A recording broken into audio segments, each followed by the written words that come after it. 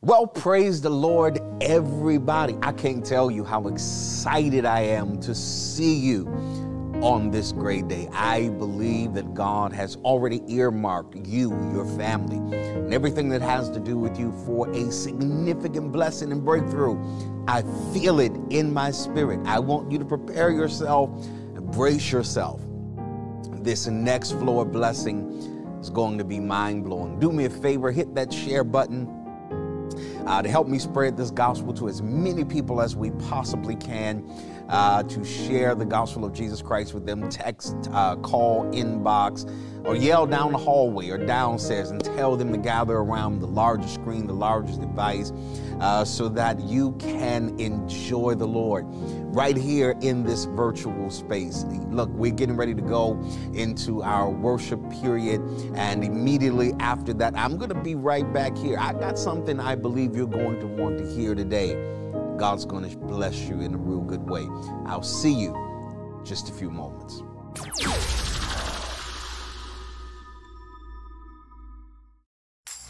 Today we celebrate the joy of the Lord. How many of you know that the joy of the Lord is our strength? We've been faced with so many trials and tribulations, but we still have joy. The joy of the Lord. Hallelujah. We give you glory, Lord. So come on and get up out of your seat where you are and clap your hands and let's give God the praise. There's beauty in my brokenness. I've got true love instead of pain. There's freedom though you captured me. I've got joy instead of mourning. Oh, there's beauty in my brokenness. I've got true love instead of pain. Oh, there's freedom though you captured me. I've got joy instead of mourning. 'Cause you give me joy down deep in my soul. In my soul. Down deep in my soul. In my soul. Down deep in my soul. Oh, so you give me joy down deep in my soul. In my soul. Down deep in my soul. Yeah. Down deep in my soul. There's beauty, yeah. There's beauty in my brokenness.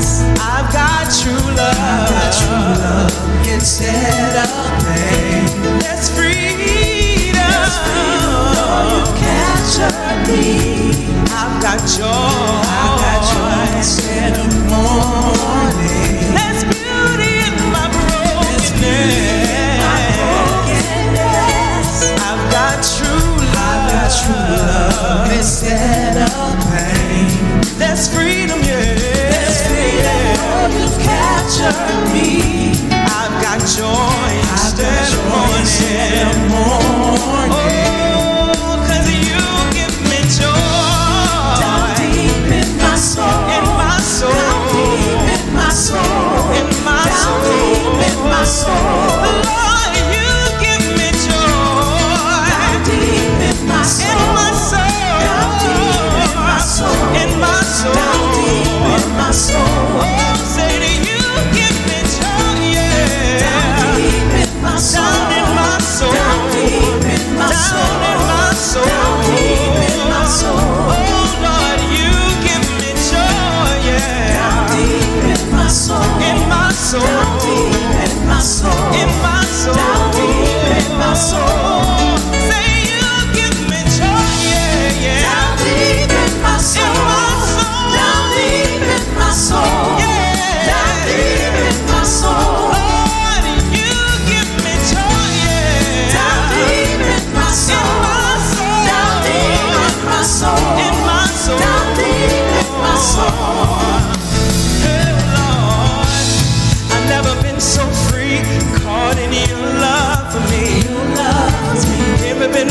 secure knowing your soul, Lord. I've never been so free, caught in your love for me. I've never been more secure knowing your soul, Lord. I've never been so free, caught in your love. Never been more secure. Never been more secure, knowing your heart. I've never been so free, Lord. Never been so free, caught in your love. I've never been more secure. Never been more secure, knowing your heart. I've never been so free. Never been so free. I'm free to give you glory. I've never been more secure.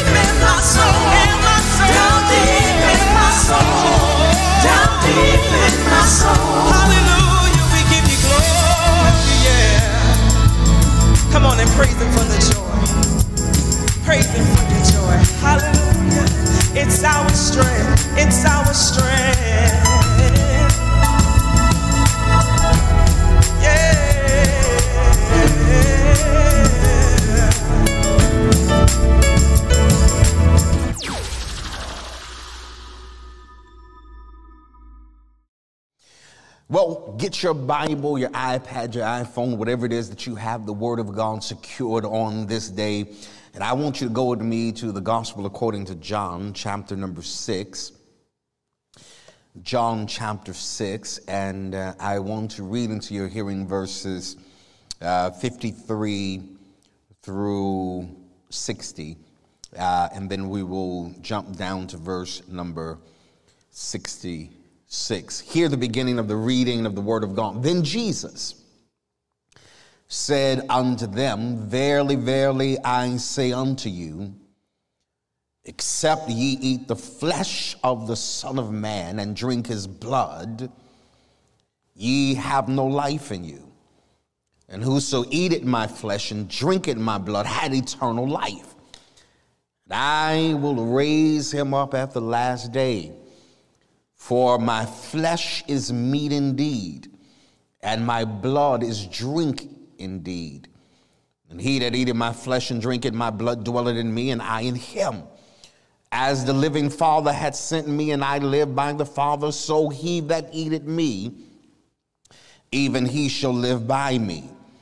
And this is the bread which came down from heaven, not as your fathers did eat manna and are dead, but he that eateth of this bread shall live forever. These things said he in the synagogue as he taught in Capernaum. And many therefore of his disciples, when they heard this, said, this is a hard saying. Who can hear it? Verse number 66 says that from that time, many of his disciples went back and walked no more with him. From that time, many of his disciples went back and walked no more with him.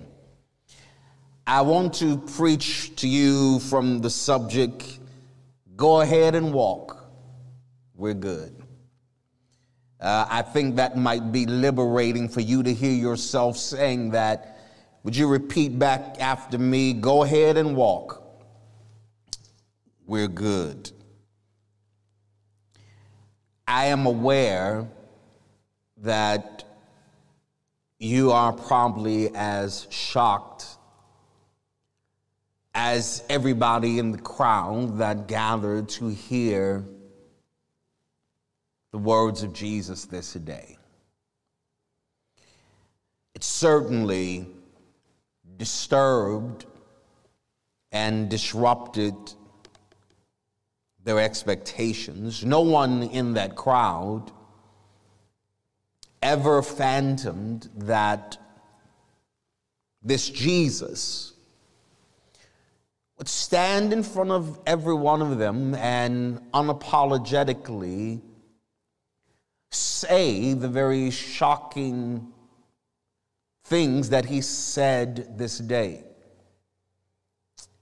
He looks at the crowd and says to them that, except ye eat of my flesh, and except ye drink of my blood, then you have no life in me, you have no part of me.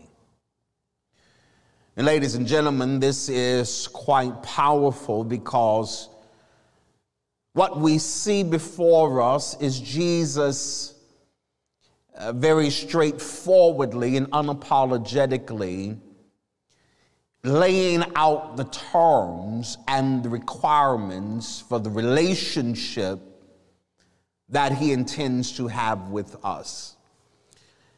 And I think it's a little strange because it's always funny to me how when you begin to express what you require, how many people it begins to turn off. There are some people who are under the impression that they can have you, be with you, be attached to you, and it comes with no cost. It comes with no requirement. It does not demand any degree of sacrifice. And so Jesus says, before I lead you on, thinking that you're getting into something that you're really not, or that you're having expectations that are not realistic, let me lay it on the line for you. If you do not eat of my flesh, and if you do not drink of my blood, then you have no life in you. Sometimes, ladies and gentlemen, it is when you start outlining what you require in terms of any kind of relationship in your life, but God would allow it to turn the wrong people off. As long as you are silent in terms of what you need and what you desire, or who you desire to have, or the type of people you desire to be around you, then he will let what you want turn the wrong people off. And I want to take a maybe 5-second praise break early, because I'm glad that God allowed certain people to be turned off by me because I require too much. Sometimes you can take it very personally and think that they're turned off because I don't look good enough, or I'm not good enough, or I don't have enough of this. But sometimes God will let them be turned off simply because you are requiring too much out of them. And the moment you start requiring out of people the things you require, you are going to see some detachments. Because if you have not figured it out by now, people come and people go. But some people enter our lives for some reasons that are quite necessary, even though I didn't necessarily understand it while life was happening in real time. But it's when you look back in retrospection and you see the departure and the detachment of people that you swore would always be a permanent fixture in your life. And then you spend countless time wondering, what did I do wrong? You did nothing wrong except begin to require more out of people if they were going to be attached to you. And some people enter our lives for different reasons. Some people enter our lives for developmental purposes. As much as I hated it, as much as it hurt when they left, when I look back over it and I surveyed that transaction, I have to admit that there are certain things and certain traits and certain things about me that God used them to develop, and then they disappear. Your problem could be that you're trying to hold on to people who were only sent for particular junctures or intervals in your life, and their sole purpose was to develop you.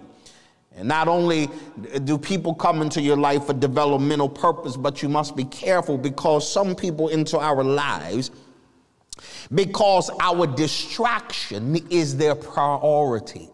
That there are some people who try to impose themselves into your life. You didn't ask them. They come under that premise. You've been in church long enough to have heard people say, you know, God sent me to you. I don't know what it is about that. I was just sitting over there on the third row and my eyes locked with your eyes, and the Lord spoke to me and said, I'm supposed to be a part of your life. When the truth of the matter is, there are people that will prey on your vulnerability and your desperation. And even though you think you're doing a great job at camouflaging it, there are predators that can see it, and it sticks out like a sore thumb. But they enter your life because your distraction is their priority. All you got to do is look at some of the people who left your life, and then you look at the time that they spend in your life and ask yourself, why is it that I stopped dreaming as big as I was dreaming when they came around? Why is it that I all of a sudden stopped wanting as much as I wanted? Because there are some people that enter your life not just for developmental purposes, but there are some people that come because distraction is their priority. And so you look over your life and you see how there are some people that God had to literally extract and evict out of your life because they were nothing more than distractions that were trying to detour you from your purpose. And not only are there some people that come into your lives, ladies and gentlemen, for developmental purposes, and people come in because distracting you is their priority, but some people enter your life to infuse self-doubt persistently. That's all they do. Every time you talk to them, they look for a moment, an opening to try to infuse self-doubt. Do you really think you can do something like that? I don't know. I think you should really think about this a little longer. I mean, do you really think somebody like you, coming from where you've come from, dealing with the things you've dealt with, having the kind of history and the kind of past that you have, could do anything like that? And sometimes we, to our detriment, embrace people who have a problem with us entertaining anything beyond what they think we are capable of. I need an usher right through there. Let me talk to somebody now. The problem is you're busy entertaining people and embracing people who have a problem, because you're entertaining things that seem to be beyond you. And you're wondering why they are no longer around your life. It is because that God has a way of allowing you and your vision and your desires to turn the wrong people off. Lord, I'm trying not to dance because I got to get through the rest of this, but I want to take a moment and thank God for everybody my desires and my dreams turned off. And sometimes when you start requiring more, not just from people, but from you, it's going to cause people to start departing from your life. Ladies and gentlemen, I don't know if you know what it feels like to have people just depart without explanation. They just exit. You will just look up and the relationship is non-existent. We didn't fight. We didn't argue. We just, without it being said, mutually agreed to move on. No ill will. I don't have nothing bad to say about you. You don't have anything bad to say about me. It is just over. There was no altercation. They just leave your life. Could it be possible that you're crying over some stuff that God removed out of your life that would have been a permanent hindrance from you accomplishing your dream, acquiring certain goals in your life? Why is it that we have this detrimental, self-destructive tendency to try to hold on to things and to people that are trying to walk away from us? We are so possessive that even when we see them trying to walk away, we do everything in our power to persuade them to stay. But sometimes, and I hope about 200 of you can get this, but sometimes you don't realize how you are helping others destroy you by fighting for them. Lord, I don't know who I'm preaching to, but I feel like somebody in the DC area, God's getting ready to liberate you today, because you got to get to the point where you look at everybody in your life and say you are a benefit, but you are not a necessity. I believe it was Fantasia that said, if you don't want me, then don't talk to me. Go ahead and free yourself. You hanging around is not doing me any favor if your ulterior motive is to disrupt my future. Lord, and you must understand that anytime you try to hold on to things and the people that were never meant to be intricate or necessary or mandatory for the next phase of your future, you become undeservingly used. Oh God, you're thinking that the more I contribute, then the more entitled I am to their commitment. The more I give of myself, then the more entitled I am to their loyalty. But the truth of the matter is, whoever is not designed for your future, God will allow your new requirements to turn them off. And before you look around, you will do like Jesus and start noticing people starting to walk away. Ladies and gentlemen, Jesus is up preaching his message. And as he's preaching, the synagogue is emptying out. While he's preaching and telling them that except you eat of my flesh and drink of my blood, then you have no life in me. As a matter of fact, they started looking around at each other, but they didn't understand that he was not talking carnally. He was talking spiritually. Let me tell you, sometimes God will cause a disruption in certain relationships because God understands that you are never going to be on the same frequency. The more you talk spiritually, the more they try to interpret and understand it carnally. And that's why you have this friction, because you're not on the same frequency. God, deliver me from everybody around me at this season of my life. Remove all the friction because we are not on the same frequency. That's why the book says, how can two walk together except they be in agreement? You have the friction you're having because you're not on the same frequency. And the Bible says that they look around each other and said, this is a hard thing. The Bible says that while Jesus is teaching, that they start walking away. I want to preach to people who are watching folk walk away. I want to preach to people who are watching people slowly distance themselves. But let me preach to you and let me give you this revelation that sometimes people are distancing themselves because they were never designed to go the distance with you. Your destiny is too far reaching. Your purpose is too great. And sometimes you don't have to dismiss them.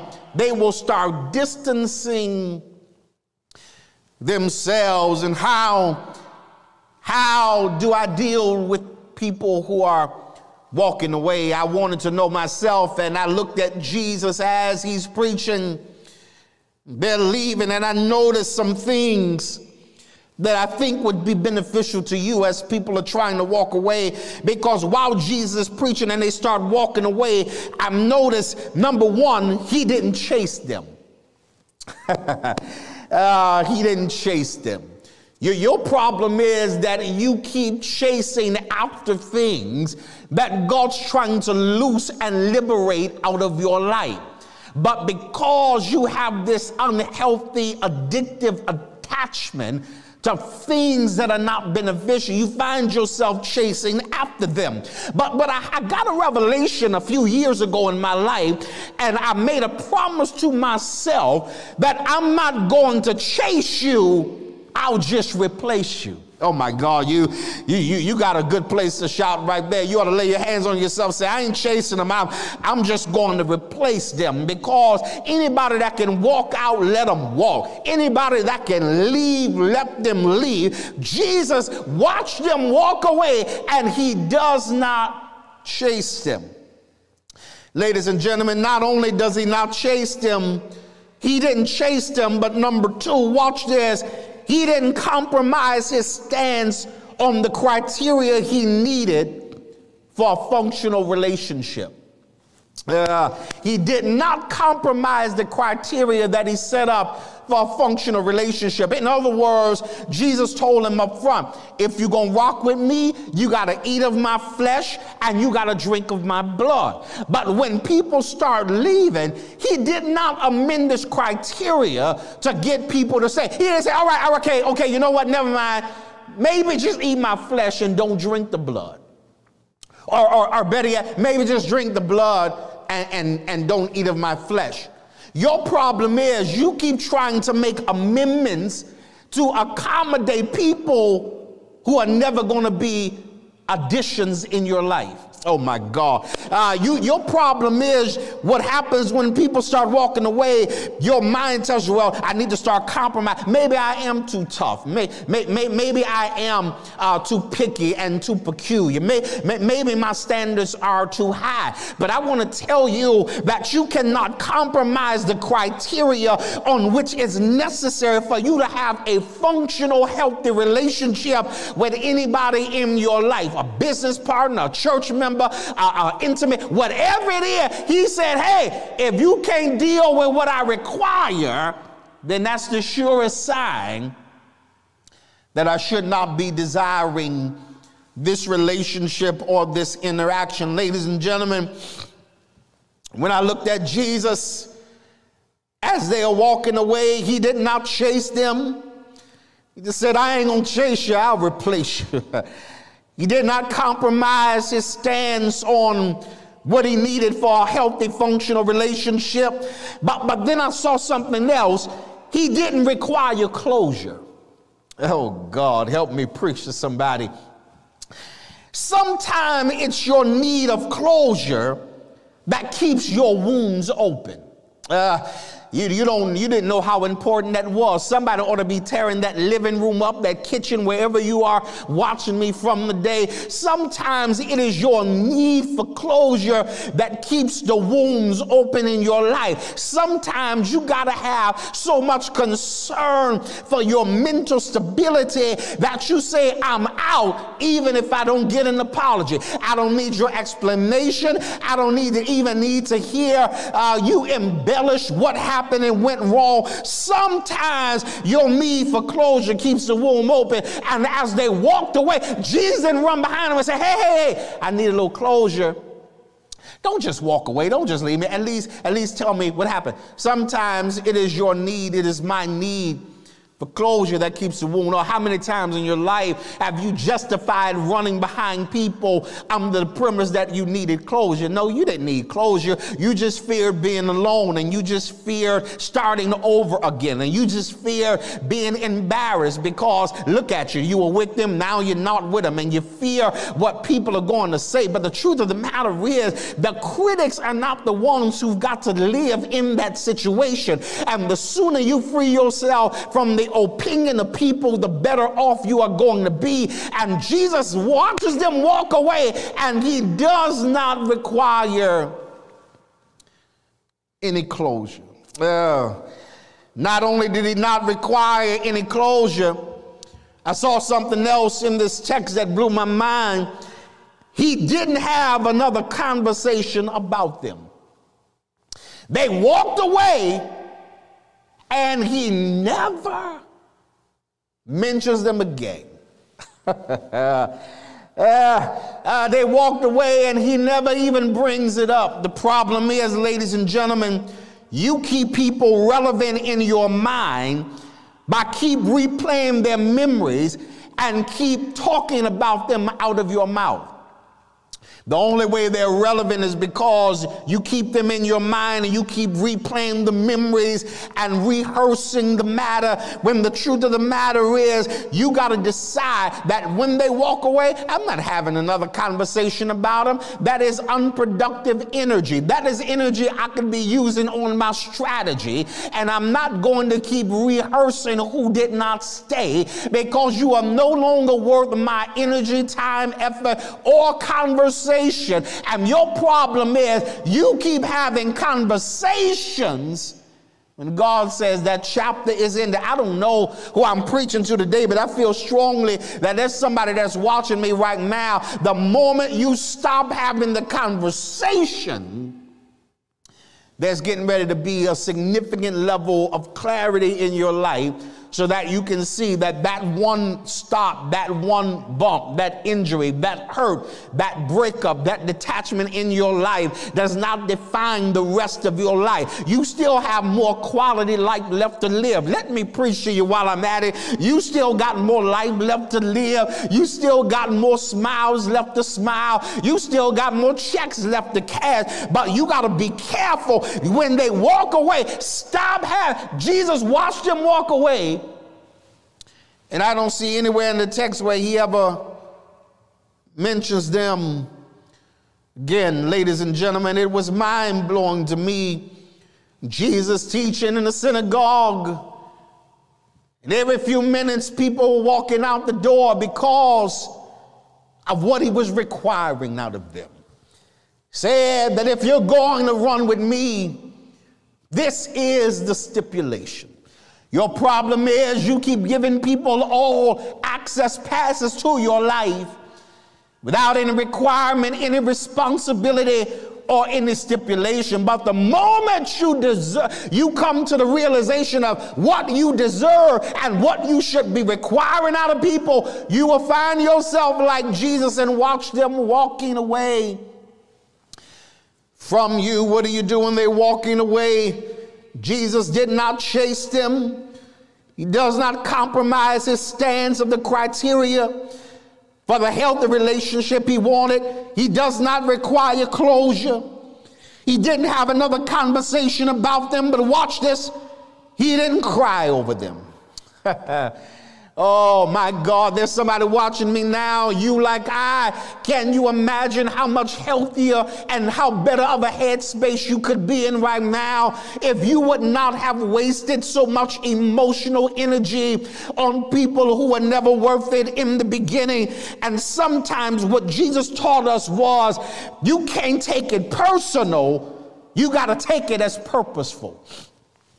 God, you missed the place to shout right there. You got to stop crying over everything. Some stuff you got to look at and say, you know what? It ain't personal that they left. It was purposeful that they left. God would not allow anybody that was not necessary for your future development to hold a place in your life any longer. And say, you know what? Some people walk up to me and say, you know, I can't hang around any longer. I think it's my time to move on. Your best course of action from now on is say, you know what? I don't even take it personal. It was purposeful that you leave when you're leaving, that you do it when you are doing it, because my destiny is too powerful to be strung out having emotional fits over people who never were intended to fit into the future that I have. Ladies and gentlemen, I want to tell you that they will walk away from you, but you can't feel like you are a failure, and you can't allow it to affect your esteem and to get you so emotionally disruptive that you don't go after the things that you desire. The truth of the matter is, there are some people that will leave you because they can't be content with you. Now, let me give you this, and I'm going to close, but I want to tell you, they will never be content because your capacity intimidates them. People who are intimidated by where you are going will never have the right motive for staying. Oh my God. I want to talk to you and tell you that there are people that are walking away from you now, but the Lord told me to tell them, go ahead and walk. We're good. Go ahead and walk. We're good. I'm not chasing you. I'm not having another conversation about you. I'm not going to compromise my stance, and I'm not crying over you. Go ahead and walk. I promise you, we're good. Because the moment you decide it's not personal, that it's purposeful, it will change your perspective of your entire life. Stretch your hands toward me, because I got to pray for you. You found yourself questioning yourself. Why? Looks like everybody's leaving me. Could it be possible that it's just God sent out a mass eviction to everybody in your life that would not contribute to your elevation? Could it be possible that God is sending out a mass eviction to the people who are not authentic? Oh, they smile a little bit when you do something, but they're not happy for what it is you're doing. But you got to decide this day, hey, go ahead and walk. We're good. I promise you, we're good. I have no animosity. I have no ought against you. It was not personal. It was purposeful. Let me pray. Father, in the name of Jesus, I speak to every person started feeling low, feeling like a failure internally because people keep walking away from them. No matter what you do, hear me, if you're not what they want, you can never hold on to them. No matter what you contribute, no matter what you give, no matter how much support you give, if it was not God ordained, it's going to ultimately collapse. But when they walk away, you can't, just because they walk out does not mean your life has to fall apart. And you cannot stop requiring what you require just to make room for people who add no value to your life. So, Father, every individual that has heard this word right now, I pray that it shifts things drastically in their perception, and that they are free enough in their spirit to tell them, hey, go ahead and walk. We're good. I promise you. We're good. I have nothing against you. So, Father, I free them in your name. And even though others have walked away, they will yet walk in their purpose and walk through the open doors and walk on the stages and walk on the platforms that you have preordained for their life. And it is done in Jesus' name we pray. Amen and amen.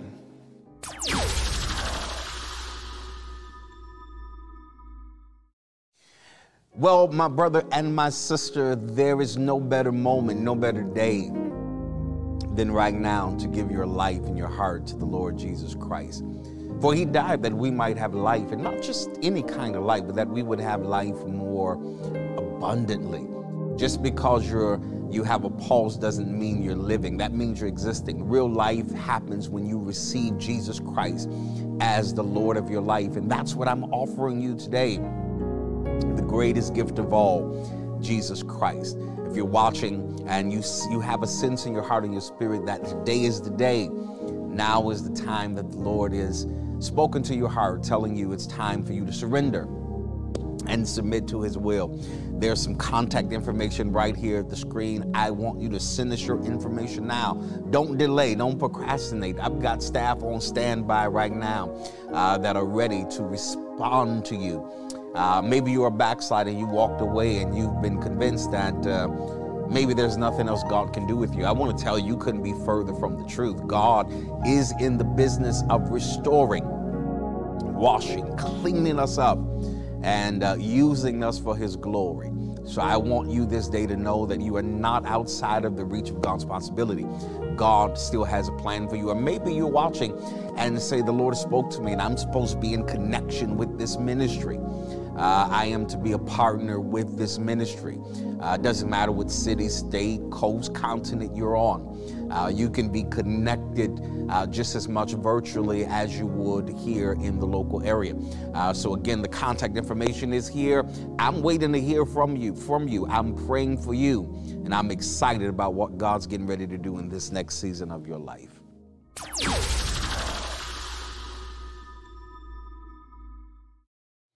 Well, let's prepare our hearts, everybody, as we are getting ready to put seed in the ground. That's exciting news for those of us who are believers, who understand the principles of prosperity. And no matter how much we dance and shout, until we put seed in the ground, then the ground is not obligated to yield any harvest or yield any fruit. The Bible says that God will cause the earth to yield fruit on your behalf when we put the seed in the ground by faith. And I want you today to begin to prepare your heart and prepare your seed as we are ready to make our kingdom investment. First of all, those of you who are preparing to release the Lord's tithe on this day, I want you to do that. Tithe is simply a tenth of every single thing that our great God allows to come into your hand. Tithing is not limited to a paycheck or a pay period. It's every time somebody blesses you, then you honor God by giving him the 10th part, setting it apart as holy unto him. So I want you to do that now. All the giving means are right here on your screen at the bottom. Choose the one that is the most convenient for you, and you're going to see the heavens literally open upon your life. Now, I need at least 100 of you that would do something for me. For some, it may be a stretch. Others, it already witnesses in your spirit. God has already prompted you to do so, or he's prompted you to be in position that whenever the prophet would ask for it, you would have it in your possession. I need at least 100 persons that would just simply sow a $70 offering right now. No delay, no contemplating, second guessing about it. I want you to obey my voice, and I want you to move and respond to it. So go now and do that. And I believe there are persons that are watching that are going to do more than that God has already told you to do it. So you had better obey God.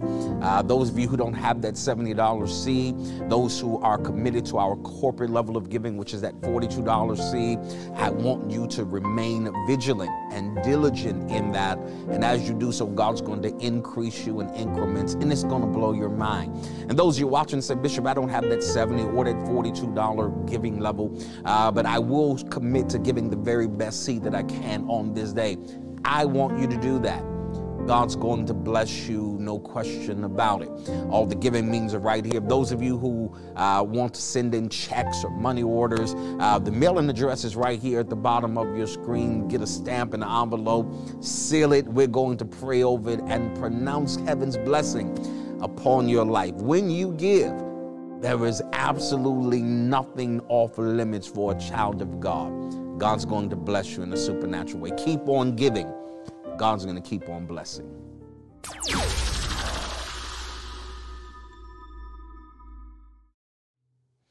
Well, as always, time really goes way too quickly.